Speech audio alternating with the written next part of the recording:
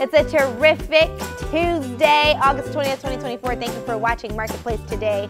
I'm LaMyiah Pearlinia. We have a great show. Let's get into our talkers, shall we? So, it's a common trend these days for people to often like to scroll through a bunch of videos on TikTok or YouTube. And while some people may swipe through a lot of videos because they feel bored, new research shows skipping around a lot of going backwards and forwards on the same video actually makes people even more bored. Researchers at the University of Toronto performed 2 experiments on about 1,200 people. So during the first trial, people could watch a 10-minute video without interruption, followed by 10 minutes where they could switch between 7 5-minute videos.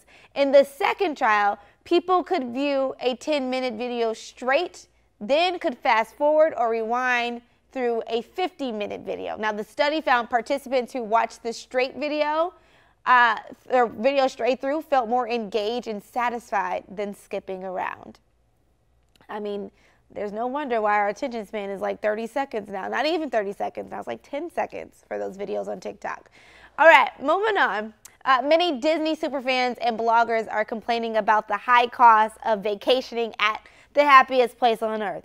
In response, Disney is offering a wider range of pricing and some option deals. Tourists can also expect a bigger bang for their buck with many new parades and shows added to the existing attractions.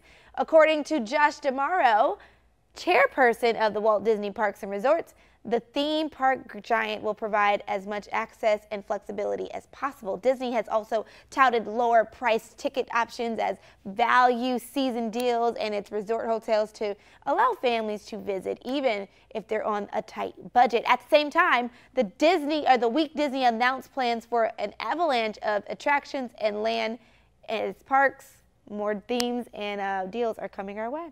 All right. Now, you know, we just ended the Illinois State Fair, but in Iowa, a beloved state fair tradition kicked off Wednesday, the ladies' rubber chicken throwing contest. So this was about last week. Participants took turns to see who could fling the 7-pound featherless fowl the farthest. Take a look at your screen. The ladies' rubber chicken throwing champion wowed the crowd with a 57-foot toss.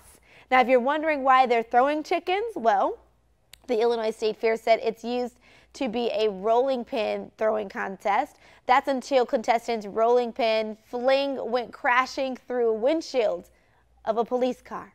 So it took for the police cars to get broken for them to now throw chickens. 57 feet far, might I add. All right. Those are your talkers for today. We have an amazing show up ahead. People stay here. Marketplace is back in 2. Thanks for watching. Stick around by subscribing today and don't miss a single video.